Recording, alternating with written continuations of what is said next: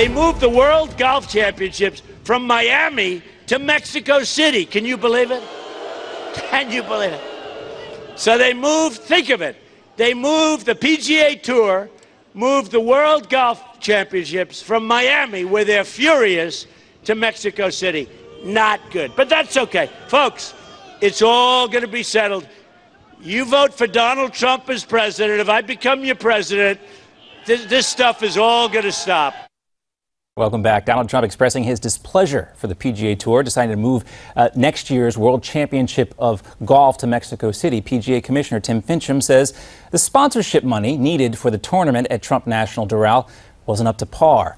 Teeing up this move to Mexico to discuss this further, we welcome back the man who invented the concept of covering the intersection of sports and business, the sports professor, Rick Horrow. Rick, great to have you with us. So what do you think about this? Do you really believe the PGA Commissioner? Is this really just about the money?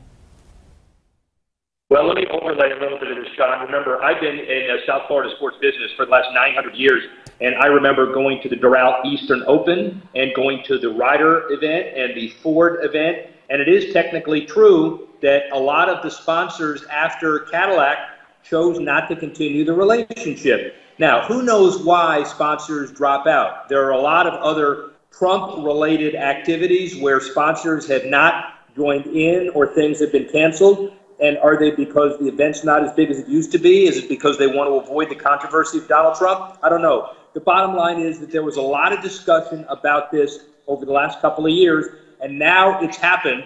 But it has nothing to do with building a wall, and it has nothing to do with Mexico. It has to do with the sponsors back home. And as a South Floridian, I know they're in danger of losing the tennis tournament as well. That's the bigger issue.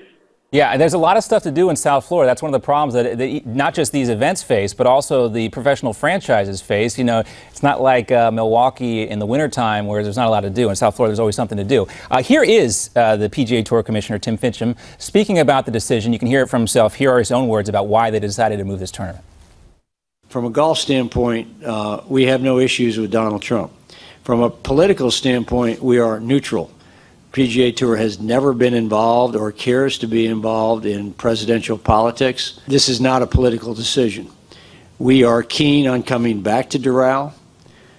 We need to find the right property to resume our long-term involvement in the community. We're proud of being there for over 50 years, and we'd like to come back. So maybe they'll come back to South Florida. You know, this is an important part of the beginning of the PGA Tour in the springtime in Florida. In Florida, they can't really play a lot of places. But the right property, do you see them actually returning to a different golf course, Rick? Well, he's talking about another kind of property. He's also talking about something other than the World Golf Challenge. That in the Florida Tour and swing is very important. It starts in Palm Beach, then it goes there, then it goes to Tampa, then it goes to Orlando. So that's been set for a while. And again, there is a history and a tradition. And you may call me the guy that started sports business. I'm an old dude that grew up in South Florida. And to that, I'm very sorry.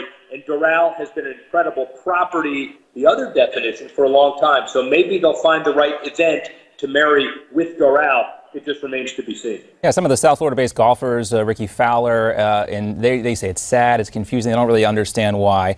And also Jack Nicklaus, who has, I believe, said he's going to support Trump in the presidential election, sent us this statement today, quote, "I'm disappointed for Doral and the city of Miami. Both have been a staple on the PGA Tour schedule, as well as my own since my rookie year in 1962. My only hope is that golf played at its highest level will soon return to Miami and Trump Doral." So there you go, Jack Nicklaus. You know, there's a lot of charity work involved in these types of events, too, and some kids could lose out because Jack Nicklaus very involved in raising money for kids, sick kids. So there's another side effect of all this. Rick, I want to talk about the Rio Olympics, too, because there are concerns about the Zika virus. In fact, today, Florida Governor Rick Scott basically begging President Obama and Congress to get this money flowing to fight the Zika virus. How big of an impact is Zika going to have on the Summer Games? Well, Zika is going to have a really significant impact on the rhetoric before the Summer Games. The women's soccer team say we are probably not going. The USOC executive director and president, Scott Blackman, says it's up to individual athletes. So there is a level of uncertainty at the very least, which is very important for all world athletes training, not just American athletes. And so between now and the staging before the Rio events in Houston, we've got a lot of outdoor athletes that are concerned, and the indoor guys who are, walking around Rio outdoors. The Zika virus is a significant issue that doesn't go away. You have millions of people in Brazil. It's a world health crisis. The best thing about it is maybe we have some time to have some meaningful protocol to deal with this issue, but time is running out. Yeah, and a lot of other issues in Brazil as well, too. It's going to be a very interesting a Winter Olympic game, not just for the sporting aspect of everything, too. And we also want to talk about Super Bowls. Rick, we know the NFL recently announcing some Super Bowls being distributed to different cities, Atlanta, one of them Miami, one of them as well. But as you know, the Super Bowl is not always a good deal for the local cities that host them. Well, yeah, I know in a way, but in a lot of other ways I don't, because the economic impact of a Super Bowl is $750, $800 million. They now have 2 weekends of activities. LA is building a new facility. Atlanta, Miami with the $400 million renovation to put a cover on it. They wouldn't do that if they didn't think the significant economic impact were there.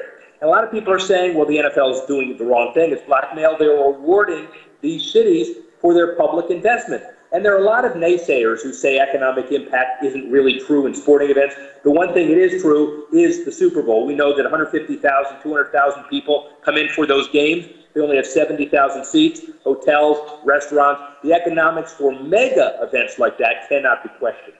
I hear you. Having covered the Super Bowl, also being from South Florida and seeing how, specifically in Palm Beach County, how it was very badly mismanaged, didn't really take advantage of the situation. I also have a hard time dealing with billionaires who need taxpayers to help them pay for their sports facilities. He paid for this facility himself, so you're in the right place. Right.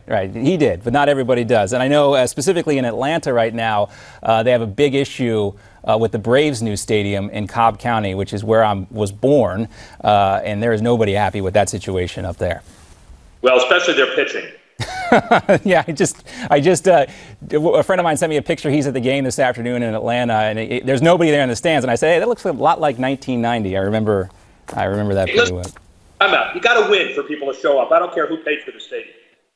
That's true. I think they're just trying to clear the decks before they move into that fancy new stadium next year. But on that front, I mean, when the Super Bowl comes to town, kind of the data is all out there. Usually the city itself takes somewhat of a hit, but it's the businesses, the vendors, actually, who benefit the most financially, right?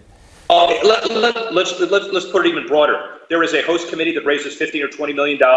Public safety. Those are the people that kind of, on the balance sheet, they are operating in the black or close to it. But it's the awareness, it's the mentions, it's the hoteliers, it's the restaurants, as you call it, the vendors.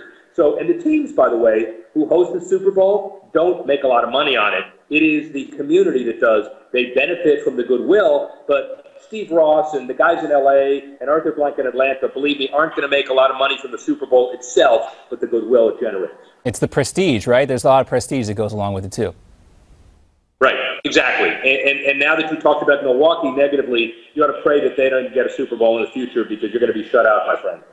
Well, no offense to Milwaukee. I was just pointing out the fact I would love to go to Milwaukee. I think we could do some brewery tours. I would love to see that part of the city, get some kielbasa or whatever they eat up there. But in terms of hanging out there, where would you rather hang out? South Beach in February or Milwaukee in February? Let's be honest. No question. And by the way, one quick thing before Berliner gets back. You remember Wally Pipp? You remember he was injured, and then Lou Gehrig came in for him, and 18 years later, Wally Pipp was out. So, Ed, I don't know where you are, but you better get back quick, because there's someone in your chair that's doing much better. How's that? Oh wow, I don't know. We'll send that out to Ed. We'll put it on social media. I'm sure he'll appreciate that. Rick, great to see you as always. It's been a long time. Remember working with you many years ago back at Channel 12 in West Palm Beach. Good to see you again. Awesome, man. We'll talk next week. See you later. Thanks. All right, there you go. Rick Horrow, the sports professor. Great to talk to him, as always. Very interesting, this dynamic. I really do have a big problem, Stephen Ross excluded, because he's paying for this himself. But these billionaires who need money from the taxpayers to build their stadiums, doesn't always work out so well for the taxpayers. This really should stop. All right, as always, we'd like to hear from you here on the Hard Line. You can reach out to us on social media. Here's our contact info if you need to reach us, newsmax.com/comments. Probably the best way to reach us and make sure we see what you have to say. Also can reach us at facebook.com/thehardline and twitter.com/thehardline.